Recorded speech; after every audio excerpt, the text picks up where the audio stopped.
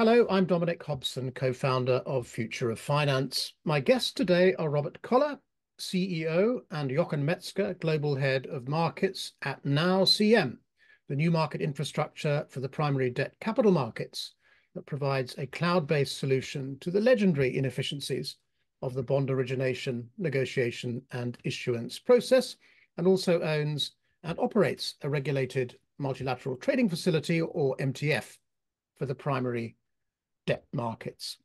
Robert, Jochen, thanks very much for joining us today. Thanks for having us. Yeah, it's a pleasure to be here with you, Dominic, and the Future of Finance. One of the things I looked at in preparing for our conversation today was the history. And I know that NowCM emerged from the purchase by EPPF of the MTF sister company to the ID2S blockchain-based CSD for the commercial paper markets in Paris. Can you tell us, Robert, what was the opportunity that EPPF identified? This goes back a few years already. So we are actually a market initiative based on the instance of a few German banks that wanted to harmonize the European market. So that was actually pre-CMU. And I was working as a lawyer at the time, and we wanted to create a more efficient marketplace. And when I started looking into this as a DCM lawyer, we found together with the banks that it's not just the documentation that needs updating. It needs also the entire process was completely out of date. As I always say, the biggest changes in the last 50 years was the introduction of email and Microsoft Word. And that's it. In many documents, you still find fax numbers and they're still being used. So we looked into this, and the initiative got really quickly into an international initiative, involved regulators and international banks, and really wanted to create something that lowers the entry barriers to capital markets, makes it more efficient, creates a golden source of data, and increases the certainty of execution, so that funding becomes as easy as making a transfer on your mobile app to another participant, where Jochen has actually mastered a lot of things that we're using today in his time at the Bundesbank. And hopefully we can, and I think we're in a good way there already, achieve similar successes in the primary markets. The story you tell is certainly familiar to me. Back in the 1980s, I had a brief and undistinguished career in the Eurobond markets, and I can remember the excitement when we switched from the telex machine to the fax machine. And I was horrified when I first began to look at this area in the last couple of years to find that faxes were still being used, as you've just described. Anyway, clearly you identified an opportunity, but you've taken in some other investors since then. Who are they? Where did they come from? Why did they become shareholders? What was the opportunity that they saw? Well, it's I think the opportunity that they saw is what investors call a deep blue ocean. It's something that hasn't been done, and where there's a huge opportunity to change in a good way one of the biggest markets in the world, although it's very niche and very few investors understand actually what is going on and the processes. It took us many years to really figure out the entire value chain and what everybody's doing and how many parties are involved. So most of them are private individuals, high net worth individuals, management, of course, and we have two VCs in our share capital that have funded us for the past few years, and also the acquisitions that you mentioned also passed. We've also acquired the assets of Nivura, which was a former competitor, and yeah, we're very grateful for their support and are looking forward to welcoming new investors in the near future. Jochen, perhaps I could bring you in at this point. We've talked as if it's obvious what the shortcomings in the debt capital markets from a primary issuance point of view are. But how would you describe the problems which NowCM is looking to solve in the debt capital markets? What are they? What are those problems? Dominic, we first want to overcome the fragmentation of the debt markets by national law, regulation, and custom, including business rules. And by doing so, we could create a virtuous cycle of funding where more issuers attract more dealers and more investors, pulling in even more issuers, and this goes on and on. And in doing so, this would create a really deep and liquid primary debt market. And of course, this will add a lot of strength to the European Capital Markets Union. Could I ask you to clarify that first point you made, Jochen, about overcoming the fragmentation? After all, that is what the whole CMU, the whole Capital Markets Union is really about. How can an organization like yours accomplish that? Does it not require sweeping changes in regulation, in securities law, tax laws, and so on? I think it's not about changing the regulation. What we try to achieve is how you can live with, let's say, diverging regulation, i.e., we want to provide you with the tools to overcome or to deal with that, let's say, fragmentation. And this is, let's say, quite successful if you think of the golden source data model. The data model goes a long way because it will allow you to produce the documents according to different national laws or regulations at, let's say, the tip of a button. Yeah, that's what we try to do. Okay, I see. You're adapting to the fragmentation, yep. Dealing with it more efficient. Now, we're not talking here about a startup either. NowCM is actually operating. You've supported issues. The figure I saw was 10 billion euros. So this is not trivial. Can you tell us a bit about what types of issuers, by which I mean, are they banks or insurance companies or corporates, and the types of issues? Are you doing just bonds, or are you doing short-term, maybe commercial paper, money market instruments as well? So tell us a bit about the type of issuers, the type of issues, and what sort of services they're purchasing from you at this point, and indeed how you expect those services and clients to evolve in the future. Yeah, thank you very much for this question. I think there's two things we need to clarify first before going into this. One is that NowCM sees itself as a vertically integrated company. So we have three legs, and we'll discuss this probably a bit later on in more detail. But one is where we act as issuer for other people. The other one is where we automate the issuance process, and the third one is the marketplace.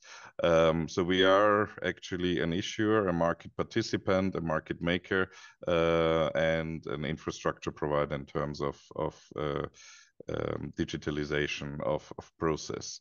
The other thing which needs to be clarified and is when we talk about transactions, there's a lot of confusion in the market. So for us, a transaction is not just doing the documentation.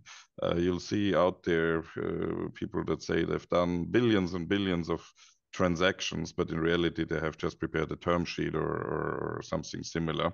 So this is what we call now docs, and where we have the automation and our unparalleled data model. We don't count this as transactions because it becomes absurd in terms of numbers, and really what we're doing is we're facilitating the process. We're not a party in this. But where we are a party is in the other two legs, is what we call now treasury, where we have a regulated entity in Luxembourg, where we actually act as issuer, deal with all the administrative stuff, take away a lot of hassle from companies, municipalities, SSAs that want to go to market, but haven't done so because of the high entry barriers. And we've developed with big law firms like Clifford Chance, White & Case, Simmons & Simmons, and in France, we work with CMS Lefebvre, a standard documentation which we provide to our issuers, and they then can use this. It's fully automated, and the costs are down about 80–90%, and the speed is for the setup down from months to weeks.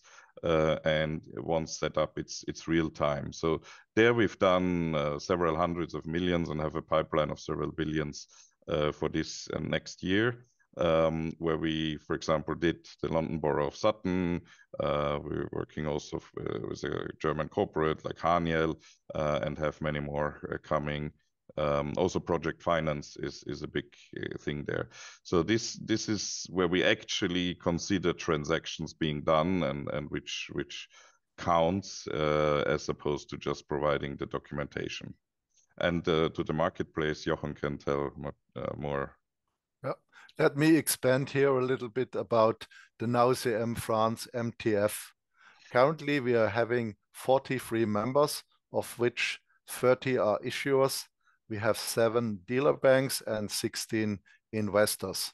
And to date, they have done some 500 transactions with a little less than 15 billion euros in CP outstanding. And that's, let's say, the NowCM France marketplace. Now, the MTF, which I mentioned in my opening remarks, is now branded as Now Markets alongside Now Docs and Now Treasury. Who's using it? How does it work? Yeah, Dominic, today it's let's say French issuers, French dealer banks, and French investors using NewCP. And this is the template that was developed by the Banque de France to support the money market.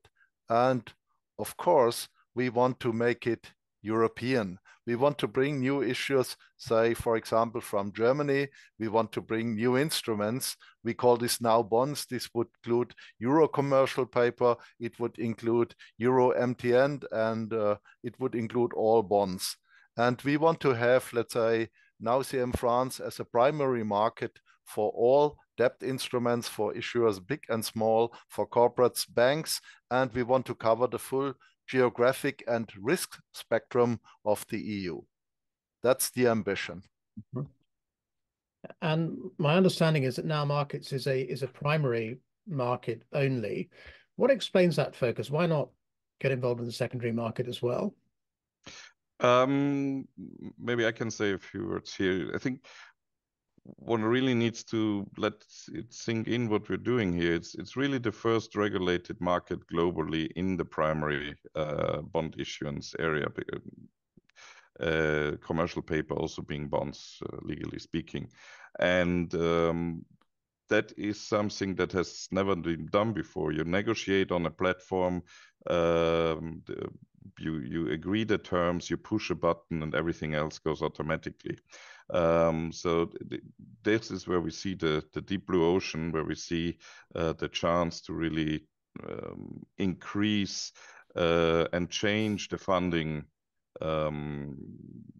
behavior that is currently done. Instead of going to the market and fund the 4 billion benchmark because you need it for an acquisition or so, you could also go to the market several times a day. So you have much more pricing points, more liquidity, and the marginal costs due to our automation and data model have become so low that we can actually offer this service. So this is really what I think this is the revolutionary part of it. And Jochen, maybe you can. Yeah, I would like to add here. Of course, this revolution, let's say, kind of is getting closer to the secondary market. The line between primary markets and secondary markets starts to blur when you consider the near real-time funding. But our competitive advantage, our strength at NowCM is tied to the easy issuance process, and it peters out, say, the farther you get out in the secondary market. We cannot really compete with the huge reach of, say, Tradeweb, Bloomberg, or ICAP, but let's say we can go, let's say, the first steps towards this direction. That we can do. As you say, Jochen, you can't completely divorce the primary and the secondary markets. On the other hand, it's quite a crowded field. trading platforms, secondary markets in place already. But in your long-term thinking, are there any plans to develop a secondary market, or is it just too soon to be thinking about things like that? Dominic, let me repeat, the competitive advantage of NowCM is related to the primary end. And in the secondary debt market space, we cannot do much. However, what we can do, we can provide more data to the secondary market. If you are a NowDocs client, you can really come up with, let's say, real-time credit information. And this may support, let's say, the secondary market trading. Think of algo trading. It's not yet possible, but that's something we would be happy to, let's say, assist and support. So not ourselves going to the secondary market, but making the secondary market space a better place too. That's what we could do. Robert, you've mentioned a number of times that this service you offer isn't just about documentation, but the core service of NowCM is this sharing of data, but also that documentation facility, what you call NowDocs. Can you explain in a bit more detail? You've alluded to it more than once. Can you explain a bit more detail how it works and how customers are using it? I'm talking here of NowDocs. Yes, so I wouldn't call it a core service. I would say it's the first service in a row of services. So in order to digitalize the whole market and make it real time, we need to get people on a digital platform, and this is what we provide with NowDocs. Whereas at the moment you have 30, 40 parties sending emails, PDFs, faxes, and telex I haven't seen lately, but it's not too long ago around, and even handwritten markups with scanned copies and so on. It's via unsecured channel like email. We've all consolidated this in one cloud-based platform, increased security. We worked there together with a company called WeSecure to really offer bank-grade security, and where all the people that have a role to play in this process, and as I said, these are sometimes up to 30, 40 parties, can access the data, can enrich it, can consume it. So I would call ourselves really a data company in the end. And all of this is based on a data model that we've been developing over the past 11 years. So I started the first proof of concept 11 years ago with a German bank. And since then, we've developed our data model more and more. And it is a very comprehensive one, because what we can do is we can represent the entire information that is not only in the prospectus, not only referring to the issue, to the risk factors, or to the T's and C's, and with this, the entire life cycle of a bond. We also have all the side documents like subscription agreements, agency agreement. All of this is machine readable, and suddenly you have a data set that covers all the data that is spread over all these documents, and at the moment inaccessible in unstructured PDFs, and you have it in a very structured data model with more than 5,000 variables and 15,000 plus business rules that link these variables together. So this is where everybody benefits, because at the moment you have inside the banks and outside the banks a lot of people typing in this information manually into a myriad of different systems. And with our API-based system, which is centralized and cloud-based, we can provide a real source of truth or golden data source to all participants. And that makes a huge difference in terms of error correction, in terms of execution. Of course, real time becomes possible with this, and you have all in one data set. You say everybody benefits, Robert. I wonder if you're popular with your former colleagues in the law. Well, actually, yes, they're onboarding us as well. So there's several reasons for that. First of all, no one in their right mind thinks we're going back to manual. Digitalization is happening. Otherwise, yeah, I think people would challenge your state of mind if you if you argue the other way. They are very intelligent people, so they know this perfectly well. Law firms have also difficulties to finding new recruits to do low-value repetitive work. So they're also looking for automation solutions, and by being more efficient internally, they can, for example, reduce the prices a little bit, but still be more profitable than they were before, because the whole process is more efficient. So it's really win-win for everyone here. Mm-hmm. But one thing to add is if we would focus only on automation without the other two legs, marketplace and issuer, in the end it will become it would become, let's say, a fight for fees along the value chain. That's for sure, and that's, I think, where other business models fall very short. What we want to do is to grow the pie really in favor of everyone in the market. So by giving access to people who haven't done it yet, or entities. And there's the famous comparison that you certainly know about American capital markets, which are 80% financing the economy, whereas in Europe it's 80% bank financed, or 70%. So it's really the opposite, and there's a huge growth potential for capital markets. Okay, so it's about increasing the revenue, lowering the costs, and therefore widening everyone's margins, I guess. Now, Jochen, can you tell me about Now Services? I've put it in my mind somewhere as a toolbox, which users can sort of pick and mix which services they want to use for their particular needs. Now, why does if I've understood it correctly, why does a pick and mix option make sense for NowCM? Yeah, Dominic, NowCM is, yes, a toolbox, but it's also more. It's also an open platform. The issuers and all other actors involved in pre-trade and post-trade, they can use it, however, without being locked in. They can connect to NowCM, they can connect, let's say, our tools, our toolbox to their internal systems, and they can also bring in other resources as needed. The toolbox is fast and highly flexible, and the open setup, the open platform ensures that NowCM will work under all market conditions. Need new players, bring them on. Now, NowCM is about access, process, and price discovery. We call this APP, and it's the toolbox plus the open platform that makes it worthwhile.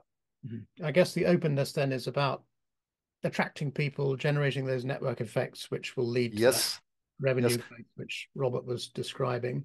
Yep.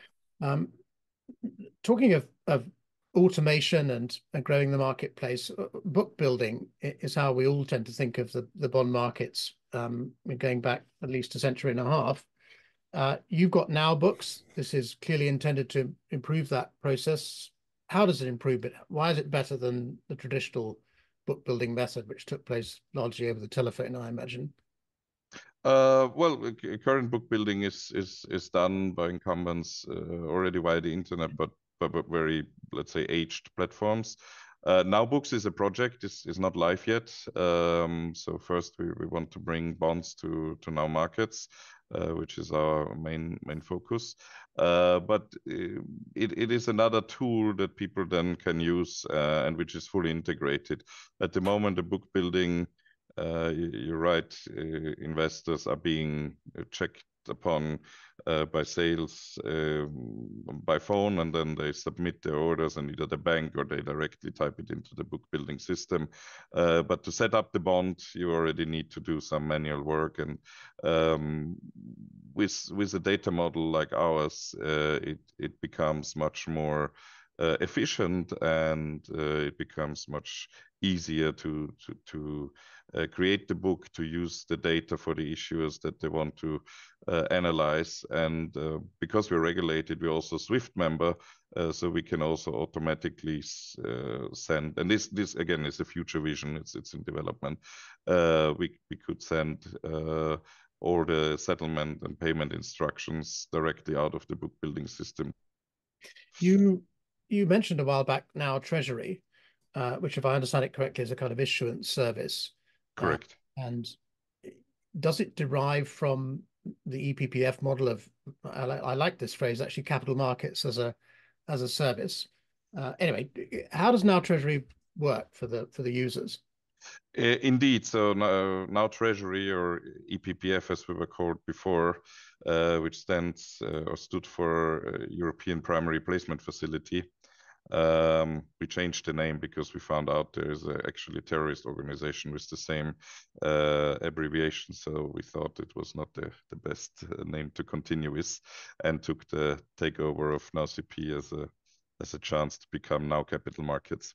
But basically, we have a regulated entity in Luxembourg that is an issuance vehicle that can be divided into compartments, which are completely ring-fenced, self-sustained pockets, really similar to a finance subsidiary in the Netherlands or even in Luxembourg, but without all the costs. So having a compartment gives you basically a company, but you don't have to wear all the costs. It's audited by PwC. We have professional directors, and it's regulated. So it allows for real pass-through or treasury management as well. You can use it for more than just issuance, of course. But it reduces the cost, and it provides a lot of benefit, us being legally the issuer. You would still, if you look up London Borough of Sutton, you will find London Borough of Sutton in Bloomberg, but it would say Sutton via NowCM. What that means is that the underlying borrower really doesn't have to deal with all these complex issues touching CSDs and listings and other things which we have all automated and connected to. The issue really gets owned, or the underlying borrower only gets a loan from our vehicle in Luxembourg and has the same experience as they would go to a bank. The loan is 100% pass-through, so there's no deductions or anything, no withholding. The only thing the underlying borrower has to do is to guarantee the bond, so that we're speaking about the same credit. It's obviously not the credit of the SPV.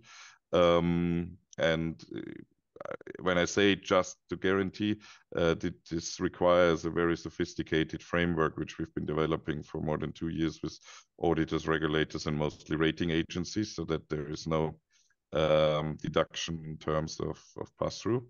Then participate in the roadshow and explaining their credit story.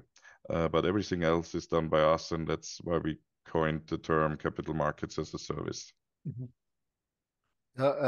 Dominic, let me add here this combination of the marketplace with the Now Treasury that allows or brings in borrowers that would have shied away from the market for the hassle.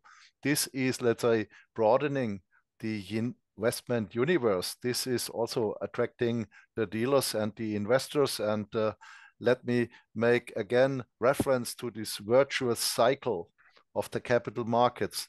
New borrowers bring, let's say, new dealers and new investors, and this attracts again borrowers. So this makes, let's say, the marketplace a lot richer.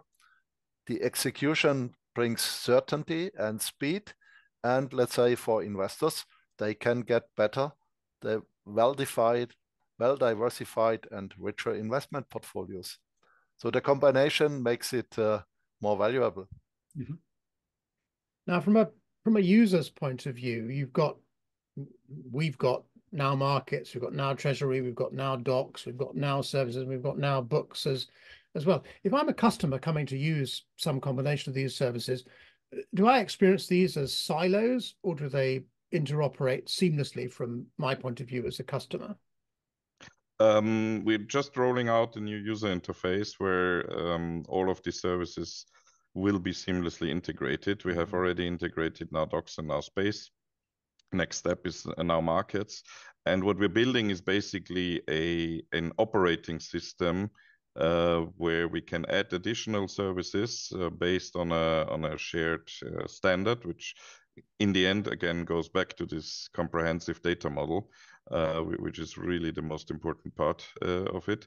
And where we also can add third-party options, like, for example, I think we'll talk about this later, but bond auction is a partner of ours, and additional services can build upon this. So you can think about it like in the mobile phone, the operating system, which gives you a calendar and the calculator, and you can do the basic functions.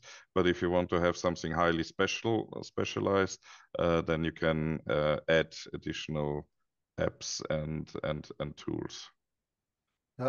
Dominic, let me add here, we are not a silo, we are an open platform. The openness is part of the DNA. You can invite your service providers to, let's say, join NowCM, the platform. You can do also things outside NowCM.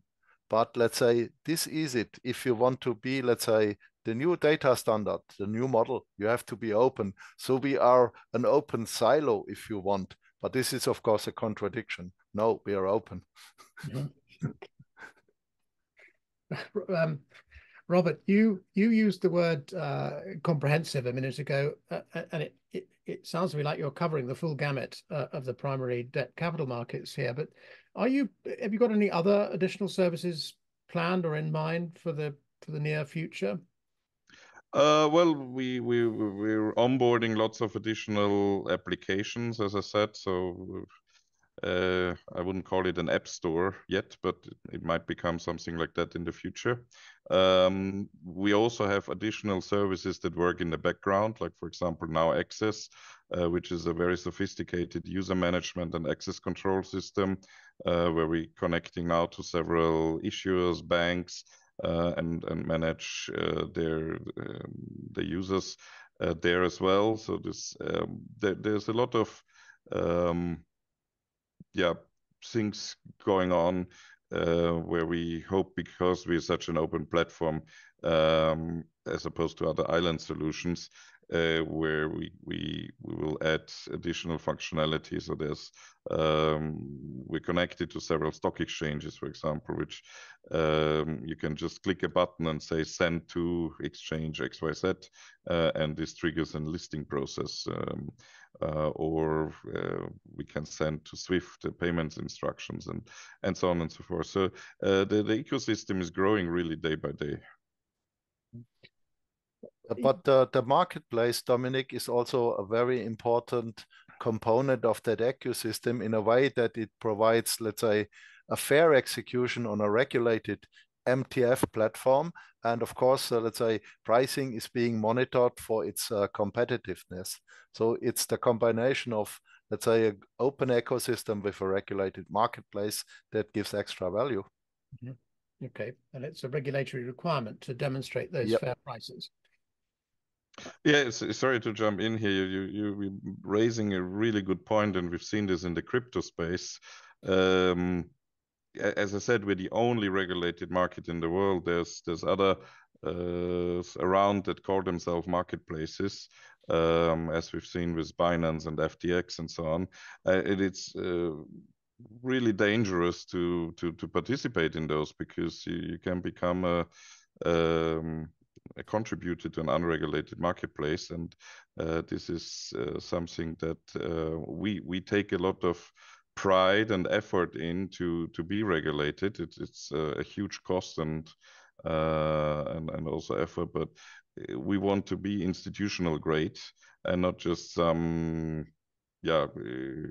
geeks that set up a marketplace which is unregulated, where you have no control. We don't know whether the parties are KYC, have AML checks and so on. So you really get into very dangerous territory, especially if you're thinking the counterparties that we're actually working with, which are the largest SSAs in the world, the largest banks. They have very high demands on compliance, and this is what we're providing with this fully regulated environment. You both used that term openness, but can we be a bit more specific now about exactly how you're going about recruiting issuers? You've mentioned, for example, the London Borough of Sutton a number of times. I don't know what the story is, how they came to you, but it sounds from what you're saying that their advisors invited them to take part, or they invited their advisors to take part. So any issuer can say, well, we're working with this investment bank, this law firm, and we'd like to issue these securities onto this stock exchange, and you can accommodate that. So Correct. my narrow question is, how are you going about finding and getting issuers to use your services? Well, there's several ways. I mean, we speak to the large issuers directly. There's what I would call key opinion leaders. They are EIB, paving the way. Yeah, for example, these are the names. And there's also inside the banks. I mean, we've gone through several selection processes where these key opinion leaders have checked out the market, have compared us to any other available services, and with some pride, I can say that we have won 100% of any competitive processes. And I think the work that these key opinion leaders are doing is extremely valuable for the market, because they spend a lot of time and money. Some onboarding processes take 2 years and have 40, 50 people involved from different offices, time zones, and so on. So it's a lot of work for us, of course, as well, but it's a real service for the market, because not everybody has the resources that these big institutions have to really check all the services and then say, well, this is the one I want to work with, and this is the best in the market, and we're going to onboard them. And this process takes them 2 years because of all the complexities and different areas that it touches. So apart from that, we work, of course, with partners, with law firms, with software providers, with banks, of course, most importantly. So we're also planning some direct campaigns with issuers. There's several ways of doing this, but I think the confidence comes from the key opinion leaders having taken these decisions and having spent the time and money to really check out the market and say this is the platform I want to work with. Because one thing we notice also is that neither investors nor issuers, which in the end are the two principles in this value chain, they don't want to connect to 20 different platforms. They want one platform where they can do everything, because as you can imagine, connecting nowadays to anything is a huge compliance and IT effort. So yeah, these things tend to be kept at the minimum, and therefore this pre-selection, I think, is really important. I don't know, Jochen, if you want to add something. Maybe let me emphasize again the charming feature of a regulated MTF, where an issuer can expose his curve to, let's say, a variety of dealers and investors, let's say, in a fair and regulated and monitored environment. Some issuers prefer it that way. Robert, you mentioned that investors and issuers don't want to invest a lot of time and money in connecting to 20 platforms. How hard is it to connect to NowCM? Is it a very simple process, or do they have to? Technically, it's straightforward. Where the complexity comes in is with the rules and regulations. So we have banking outsourcing rules, which are already very strict. In Germany, they're even stricter than elsewhere, thanks to Wirecard. And we have the DORA rules coming into place. So there's, for example, Brexit also made it more complex. If you're a UK service provider under DORA, you will have a substantial presence in the EU, where you will also need to give access to the regulators and so on. We've already been through this exercise with several banks, and issuers that are regulated. So we can tell the story.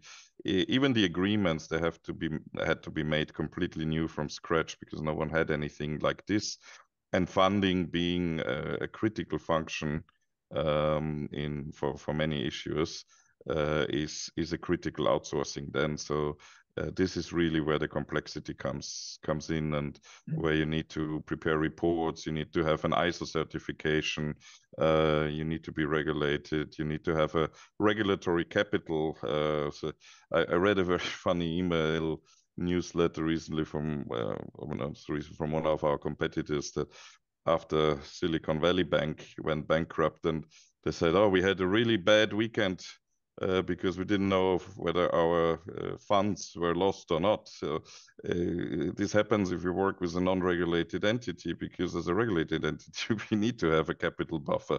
So these are all these things that get checked and checked and checked again from myriads of departments in the banks, because in the end, if you mess up a comma, or if you're not able to do it in German and English, but you have a German issuer who wants to make his contract under German law, then it's very hard to provide the service. So this is really why this data model again comes into play, that it needs to cover all of these possibilities. So technically, an interface is quite straightforward. Yep. To have a compliant interface is a bit more complex. Yep. You're gathering enough experience to help people get over that hurdle now. Yep. Yes, actually, we have developed processes to help issuers and banks to come on board and make this process simpler and more straightforward. So having gained the experience with the key opinion leaders and others, we actually have developed this process is quite well now. Now, another issue which businesses like yours face is whether to work with the incumbents or work against them. It's always tempting to think, well, the market needs transformation. Let's go from where we are now to a glorious future in one bound. That's a very difficult thing to pull off. You have made a virtue of working with the existing intermediaries. Is my explanation sufficient to explain why you've done that, or does it make sense for reasons other than you can't change the world overnight?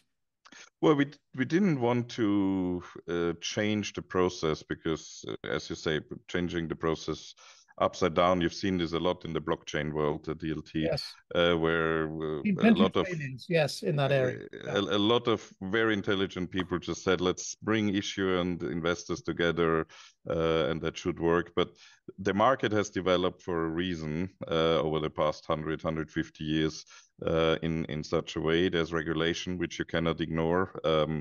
There is market customs and habits which you cannot ignore, and you cannot. There's this experiment. If you ask anyone in an organization, anyone wants change, everybody will say yes. But then if you ask who actually wants to change themselves, then their hands will stay down because we're all used to what we used to. And also before we really started, we did a lot of academic research. There's a lot of papers, for example, from the Fed, that intermediated markets are more efficient than disintermediated markets. And it makes sense, because if you're a big issue, you have potentially 1,000 or more investors, like now the EU or ESM or KfW or the likes. You would need to build a huge investor relations department to deal with all these investors, keep them updated and so on. So this is really where the banks can play their strengths. But what we want to provide is that they can focus on their strengths and not lose their time in the boring but important part, which is process and back office and other stuff. So I think what we can provide is more focus for each participant on their strengths. Dominic, let me add an element of speed and scalability to what Robert just has said. If we want to set a new standard and if we want to improve the funding market fast, however, without jeopardizing its current liquidity, we better work with the existing intermediaries. We better support today's guys that support the primary market just now, rather than working against them. And Dominic, we are convinced that we can convince them as well. Well, let's talk about how you convince them that the services that you're offering to them, because the debt markets are not short of intermediaries. You've also got the investment banks, you've got broker dealers, you've got paying agents, you've got securities depositories, you've ultimately got custodian and sub-custodian banks as well. So what is NowCM offering all these intermediaries? What's good about what you're offering for them? Well, as I said before, we have two principles, which are the issuer and investor. So these are the main parties, and everybody else in there is an intermediary in the value chain to a higher or lesser degree in terms of contribution. The most important ones being the banks, in bringing them together. And as I said before, what we think we can provide them is focus on their strengths and not lose time on mundane tasks that can be automated, and bring them all together and make this faster. But Jochen, I'm sure you can add to this. Yeah, kind of, Dominic, if we bring all those intermediaries that do their bits and pieces, if we bring them all in one environment, one open environment, of course, we are solving the coordination problem and we are cutting lead and lag times. And this is, let's say, why it works. And this is also where we start convincing them, because they get better in what they do if they, let's say, are using our platform. Mm-hmm. And as we said, we're growing the pie, so everybody benefits from this. Yeah, think of the data that is machine readable. Today's data probably is not machine readable. It's, let's say, a collection of PDFs. And this is, let's say, where the difference really kicks in. Machine readable digital data for everyone along the value chain. This makes the process faster and more efficient. And that's what you mean, Jochen, by this term you used earlier, the golden source. Yes. Data. Yes. You don't need the duplication. You take it from the golden source, you use it for whatever you are supposed to do, and everybody else, let's say, can see this. It's transparent.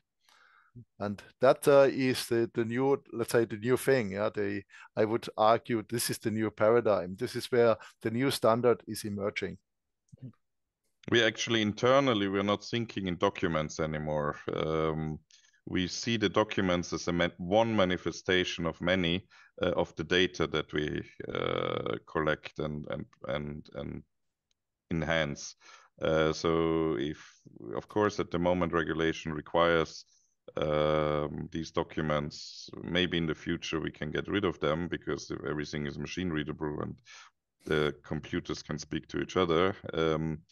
But at the moment it's a requirement, so we collect the data and we send it to the documents and it manifests there. But we can also send it to other systems, to a treasury system, to, as I said, Swift or anywhere else. So this is really the change, is that it's not captured anymore in unstructured PDFs or Word documents.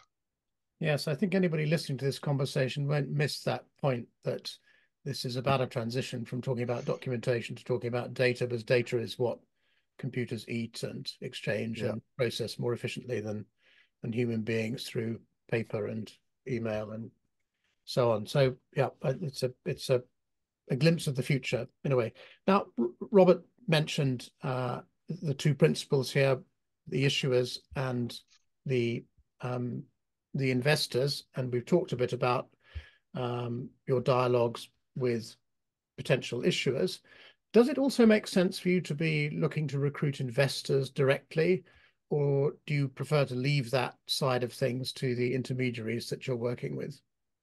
So the feedback we get from from the banks and from the issuers mostly actually is that they prefer to have the banks on board because they do a valuable job, they do a good job, and they prefer to do so. I think, Jochen, in the marketplace, in UCP, we have a few investors connected directly, which is kind of the exception to the rule.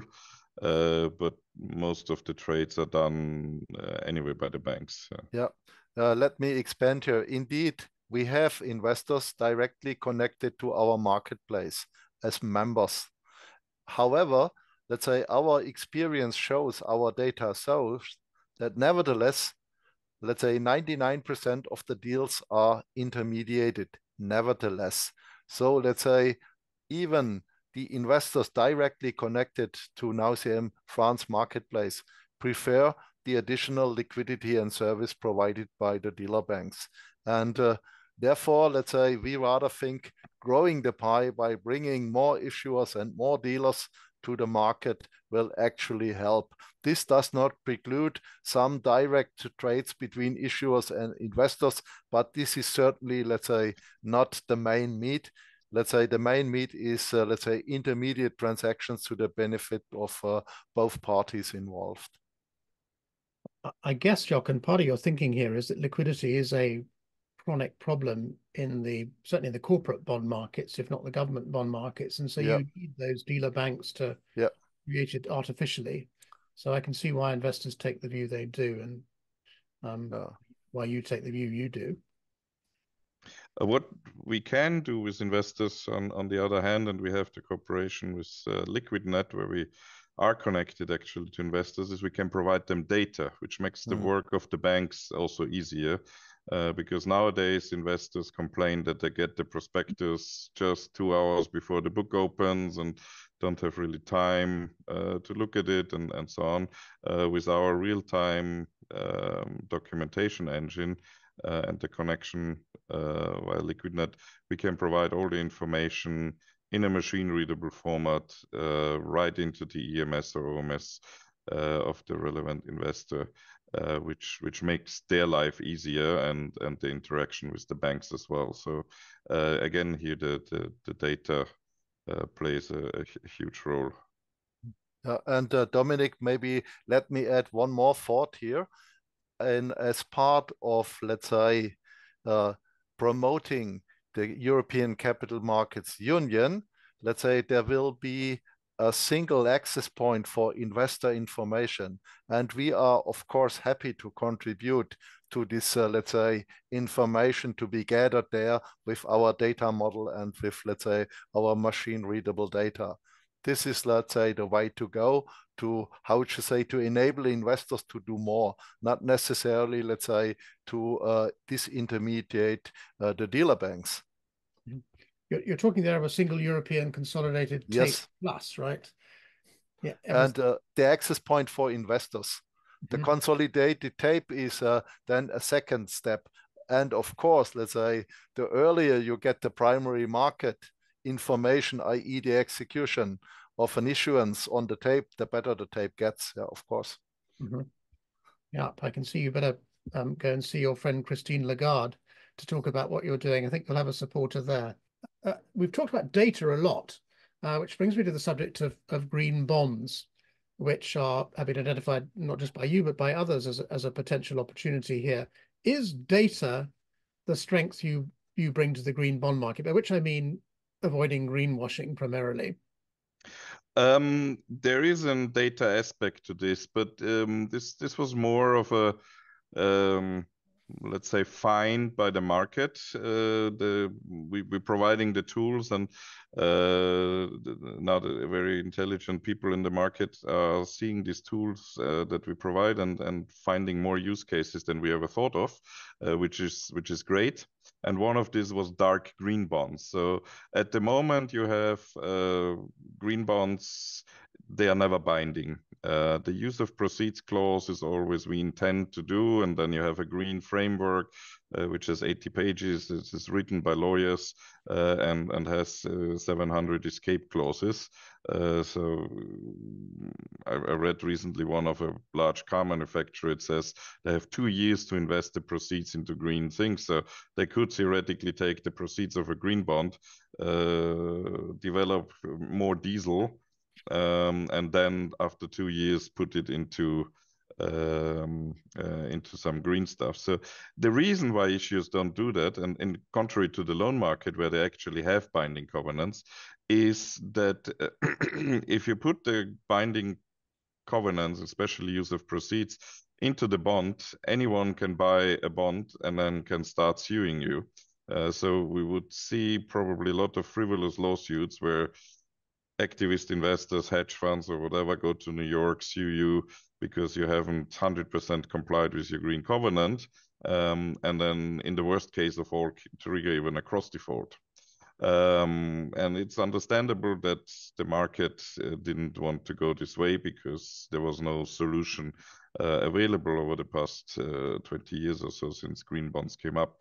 But with our issuance vehicle, we found that actually we can enhance the way green bonds are issued by protecting the issuer.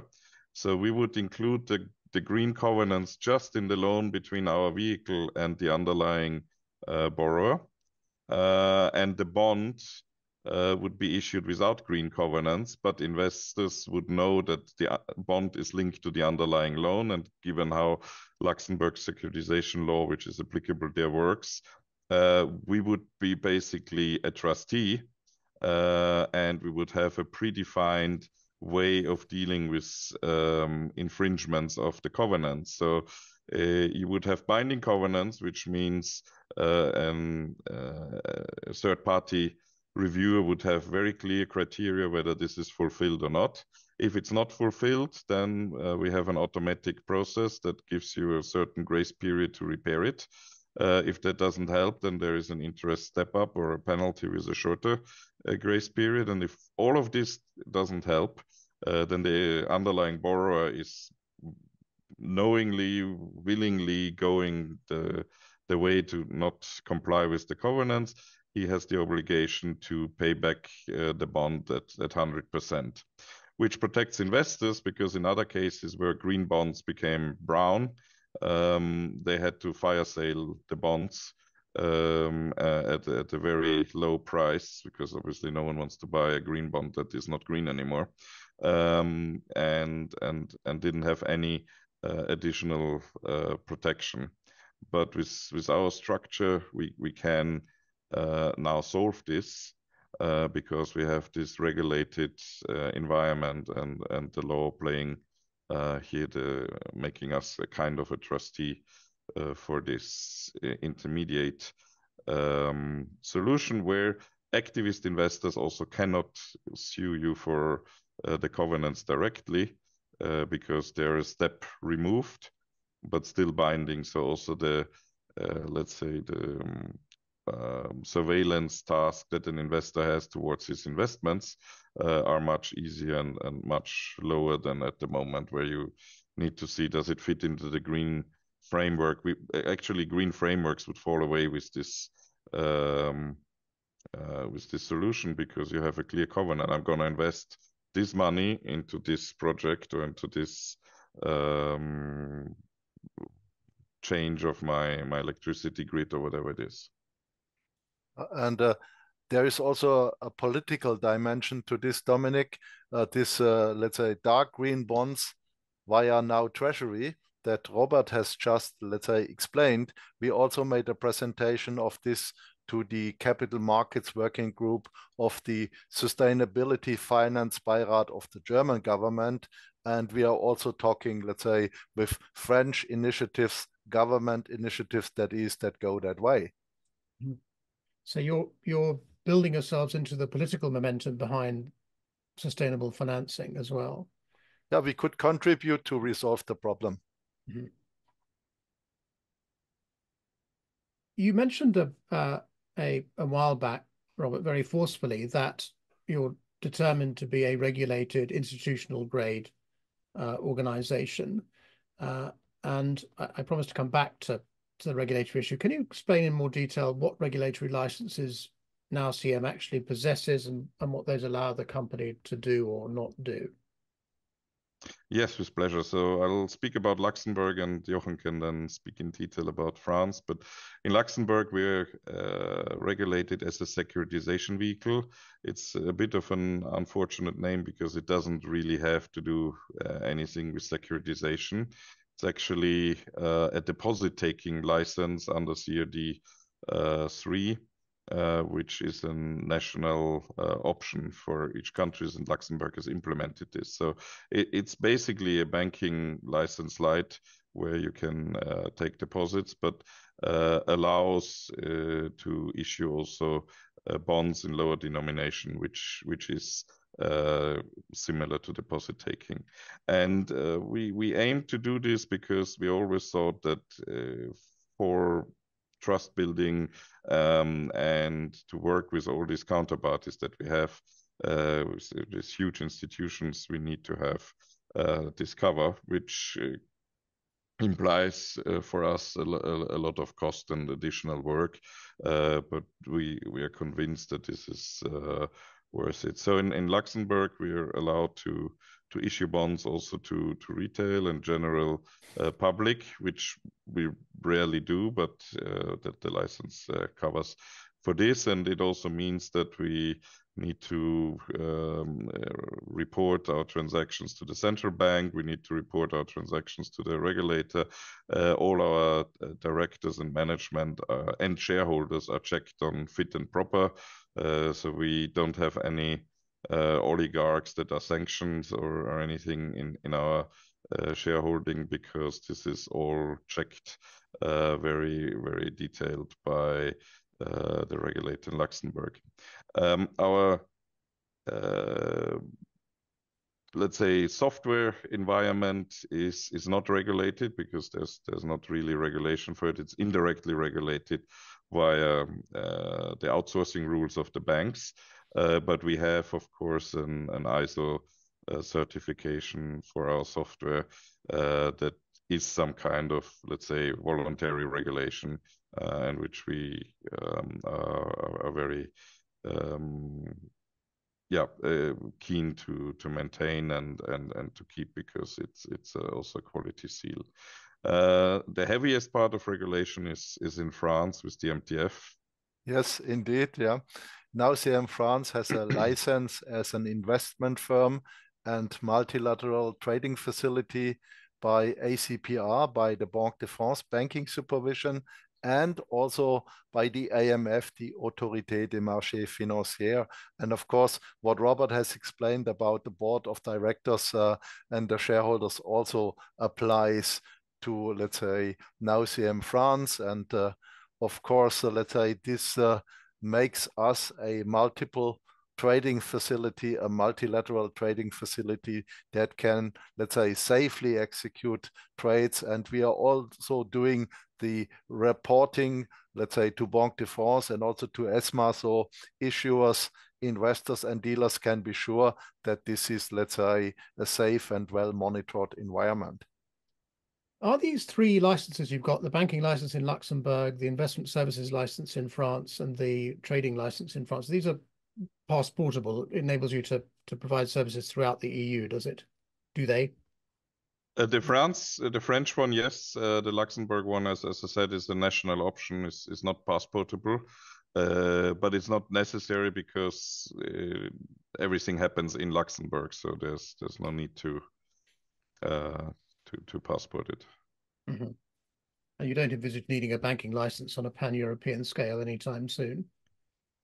No, I think this is exactly what we're trying to avoid, because banks do much more business than we do. So we want to have these focused licenses that cover our business. We're not providing loans. We're not writing derivatives or anything. So this would go too far. If we want to remain a neutral marketplace, we cannot put, let's say, transactions on our balance sheet. Technologies. It's been a while since I had a conversation like this where we didn't talk about blockchain much earlier. Can you tell us a bit about the technologies that you're using? You mentioned cloud, obviously. What else are you using? Why did you choose those technologies over others? Well, what we wanted to create is an accessible platform for everyone that is scalable and can be shared easily. So we spoke about the principles and the intermediaries in between. So how we build our platform is that these intermediaries, they don't need to be our clients. Because otherwise we would need to onboard everyone first before we can do any transactions. So we devised a system that even if they're not our clients, they can participate in transactions. Obviously, if you're a client directly, you have much more benefits, and you can use the platform in a more comprehensive way. But I think this is one of the key features, and that's why we're using cloud providers and the cloud platform. We looked into DLT, but again, we had the same problem. If we would base ourselves completely on DLT, theoretically it would probably be the best solution, but practically you would need to onboard everybody first on this blockchain, and we're not big enough, nor do we have the market power to decide which blockchain is now the right one to use or which interoperability provider. So we leave this completely to the market to decide. What we do is we are blockchain ready in the sense that all our data is machine readable. And if you look at the blockchain bonds that have been issued so far, they're relatively simple smart contracts, so they're not so smart contracts. Because the data wasn't available until now, so for the life cycle of the bond. So we have now all this data available, and we can inject this either into a DLT or into a treasury system. It doesn't really matter. It's all in a machine readable, easily translatable way, so that you can make really smart contracts that cover the entire life cycle of a bond and any actions there afterwards. In terms of AI, we've been experimenting with it. We're using it internally, of course, for development and other use cases that are well known. But we tried to look whether we can use it for our data model. And we found that this is rather complicated because in the end, AI are statistical models.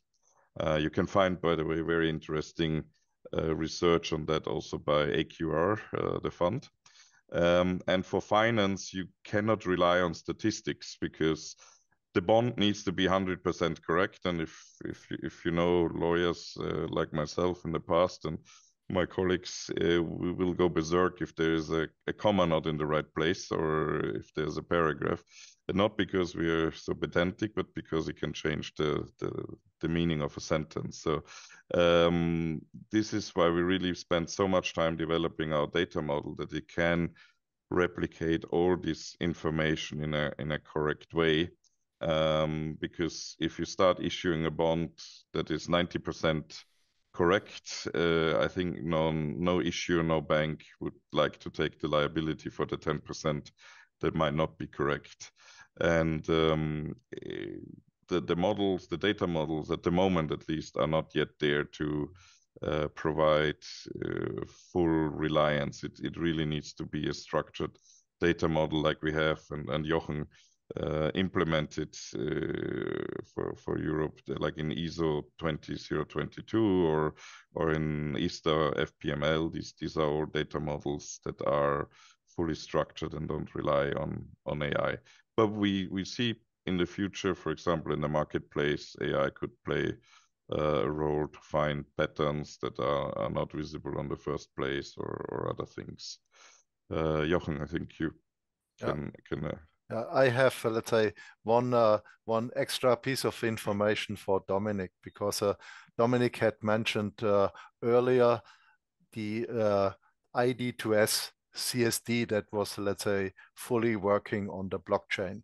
And when NowCM France was still, let's say, named NowCP, this custody service of ID2S unfortunately had to be decommissioned because the investors did not find it sufficiently attractive to split their assets under custody between, let's say, ID2S on-chain and the other CSDs they were using. And of course, you can argue that also the competitive pressure by existing CSDs played a role to make ID2S not commercially viable. So let's say ID2S was decommissioned before, let's say, NowCM took over NowCP France, and before, let's say, we, let's say, repositioned the company as a marketplace working together, let's say, with existing CSDs. That certainly accords with our understanding of what happened at ID2S, which we wrote about shortly after it all happened. Tokenization, what part does this play in your thinking? And I ask this because if I look at the list of security token issues which we maintain here at Future of Finance, I find the bond markets feature quite heavily, less in terms of issuances, though there are some of those, much more in terms of proofs of concept, pilot tests, partnerships, acquisitions, announcements, and so on. There is a kind of focus, some of it on the primary market segment, which you are focused on, but certainly people see the bond markets as a more immediate opportunity for tokenization than, say, the equity markets. So does tokenization form any part of your strategy or thinking now, or do you think it might in the future? Well, I think tokenization is here to stay and will play a part in the economy. So as we said before, and as you mentioned, these proof of concepts are dead proof of concepts. We'll need to see the implementation in a broader marketplace. This means that again, these smart contracts will need to become smart so that the data comes in. But as my co-founder Fred Kreutz also always says, we're heading to a digital economy. So we see tokenization also taking place in other parts. For example, you build a wind farm, each windmill might be represented by a token, and this token might feed data into the capital markets about production, about wind, about repair cycles, about whatever this windmill does. And this is actually real-time credit information. So we will get this real-time credit information from issuers, from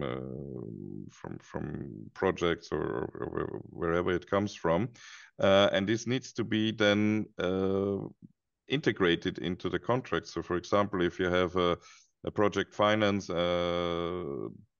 going on and the wind farms are linked to the production, and you need to put more money into the reserve account if the production of the wind farm is not as much as it is, all of this can be automated, because then suddenly you have the credit information and you have the tools that we provide, which is the automated data model that can reflect the life cycle of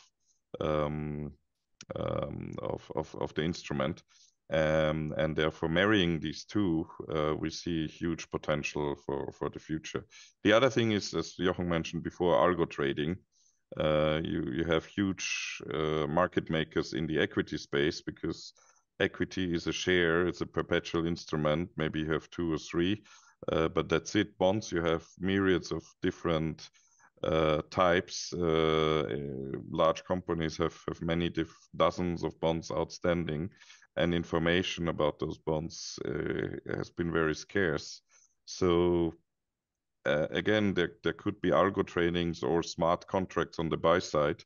In the end, it's the same. It's programmable automated trading, which needs more information and which we can now bring to the market. And as Jochen said before, also to the secondary markets. It all comes back to data, doesn't it? In the end, yes, yeah. Surprising how often we've ended up there. I described NowCM as a market infrastructure in my opening remarks. You yourselves have described NowCM as a new era market infrastructure. I just wonder if that new era you're referring to looks forward to a single European capital market. Jochen, you've touched upon the CMU a number of times in this conversation. Is NowCM the market infrastructure for the debt side of a single European capital market? Yes, it could be the infrastructure for the debt side of the capital markets, because we can overcome the market fragmentations and the frictions that are holding back the evolution of the capital markets union. And this is to the detriment of the European issuers, of the European dealers and the investors alike. And of course, this is to the detriment of the economy at large. I mentioned earlier the virtuous cycle of primary debt markets and how this will add strength to the CMU. And this is where we see ourselves being, let's say, the accelerator. We are the nucleus, we are the accelerator of this, and the new standard will help here, and we are part of this. And this is also why we are, let's say, wildly determined to work with the current ecosystem and the current players. That's the only way to get this moving fast enough. And let's say, improving EU competitiveness and boosting the financing of the, let's say, economy at large, of SMEs, and more particular of the transformation towards a digital and a more sustainable economy. This is worthwhile, and this is, let's say, something, let's say, we absolutely want to support, and this is where we can help. So a switch from bank financing to capital markets finance in Europe would be good for the investment banking side of the commercial and investment banks, not so good for the commercial banking side. I would argue this goes hand in hand, because if you look at commercial banks, how they structure their loan books today, I guess we could work with them together. Usually an issuer would, let's say, show up at the door of NowCM with his banker, hand in hand almost, So it's usually a kind of a joint decision making here. And that's why we think it's, let's say, rather adding value than, let's say, just shifting market share between the loan book and the funding market. And I guess there are capital savings for the banks too, are there not? Yes, they are. They are. And therefore, I think this is a continuum. You do loans, you do bonds, you do kind of German Schuldschein in between, You have to play the full scale. And this is also why bankers are working with us. Right, interesting. Growing the business in the future, you mentioned your relationship earlier, Robert, with Bond Auction. You also have a partnership with Market Node in Singapore. What are these relationships bringing to your growth strategy?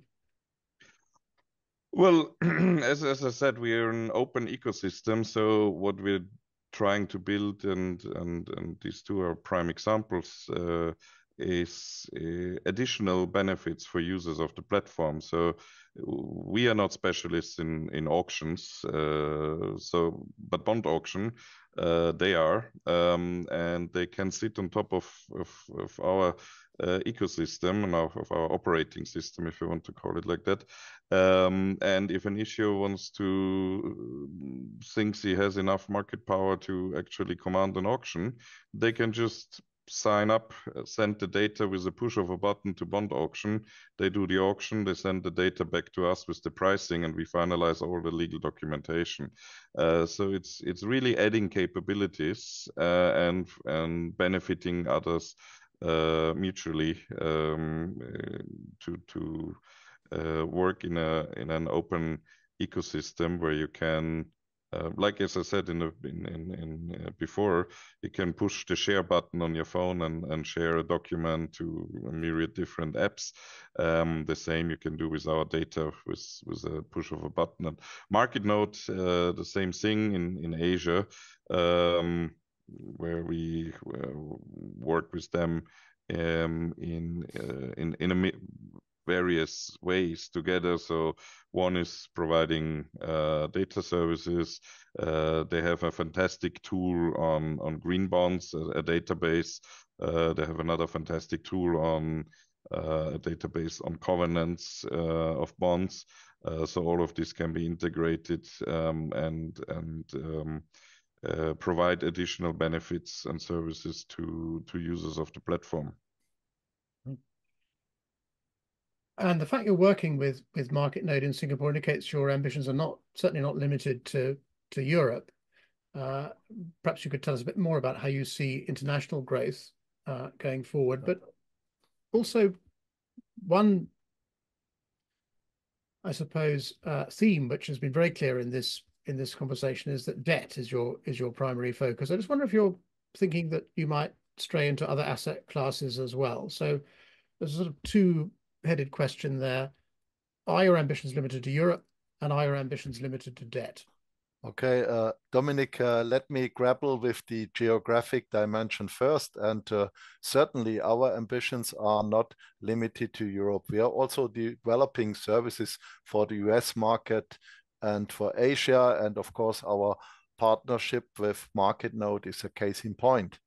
And of course, let's say this improving and digitalizing primary markets, the debt markets, that is, this is not confined by currency or geography. The data model works its magic across the board. And of course, let's say if you take this comprehensive advantage of the data model, you could also extend this into the loan market, say. Loans are very close to bonds. The data model is similar. So we would, let's say, also be able to support the growth of loan markets. With equity, this is more difficult.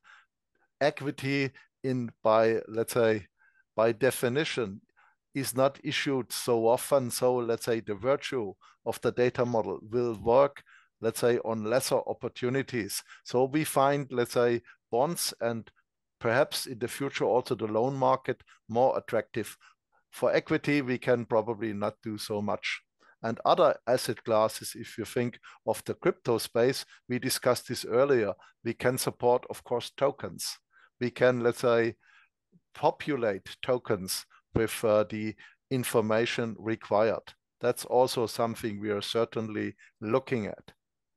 And one additional area which I forgot is derivatives. So there's a lot of a lot of bonds are issued alongside a derivative, and we already cover, for example, swap term sheets, be it cross-currency or interest rate swaps. So from there to really filling out then the data into the swap documentation is a very short step as well. But we're working there also with others that are already further down the road, like Linklaters with their derivatives platform. They've done a great job there as well. Right. But this again shows the open ecosystem and again how data can flow.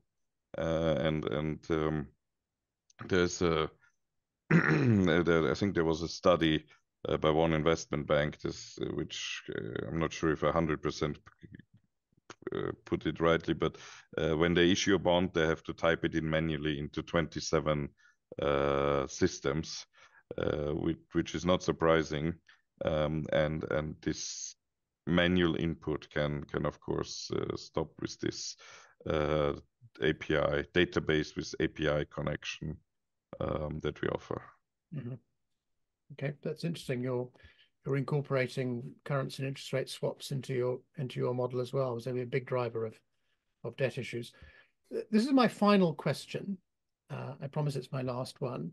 And we touched upon it earlier when we talked about a number of startups which have addressed the primary capital markets and the lack of secondary market liquidity as well. Not an area of interest to you, but some looked at that. So this area has been identified as an area ripe for reform by entrepreneurs before you, and a number of startups, some of which we have entertained at Future of Finance, not all of which are still with us, I might say. So a lot of time and effort has been invested in this area to achieve reform, but success has proved pretty elusive. You've obviously got some traction. You've got issuers, you've got investors engaged, you've got the intermediaries engaged. What makes you, as the management of NowCM, confident that you can succeed where these other startups have struggled to achieve a breakthrough? Well, I think what differentiates us is that we and that's maybe down to where we started, which was an industry initiative in Frankfurt. We have a little bit of the German mindset where we build a product that really works well and then go out. We don't go out with half-baked stuff and make a lot of marketing, which some also told us is actually a weak point of us. A lot of people didn't even know us until some time ago. But we really put a lot of effort in and thought and also academic rigor to develop a business model that is not only attractive for investors but also supports the market. And that's why we are regulated. That's why we have this data model that took 10 years plus to develop, and many other things. And as I said, we see now the benefits of this hard work by having won all competitive RFPs where we participated. And I think this gives us the benefit of this work that we've done. I think also what we need to see here is also, as we mentioned before, this is a place where one platform or mostly a maximum two will take the brunt of the market, because the principals just don't have the time to check which platform is the one that suits them best and which can do what they want. So I think being the platform with the broadest basis, being vertically integrated, and also being the only one that is based in Europe, I think that this helps a lot in the decision making for the key opinion leaders.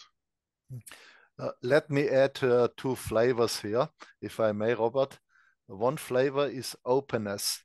We are an open platform. We are not a closed environment.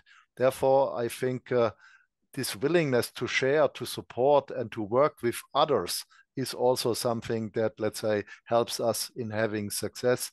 And the other flavor is regulation, or you put it, Robert, a regulatory grade company. Yeah, let's say we are reliable in this respect, and I think this is also one factor that is, let's say, arguing in our favor. That's a great place to stop. A combination of German thoroughness and Anglo-Saxon openness is going to lead you to be the winner in this race to transform the primary debt capital markets in Europe. Robert Koller and Jochen Metzger, thank you very much for taking so much time to share your knowledge and your experience and your insights with the members of Future of Finance. Thank you very much. It was a pleasure. Yeah, it was. Thank you, Dominic.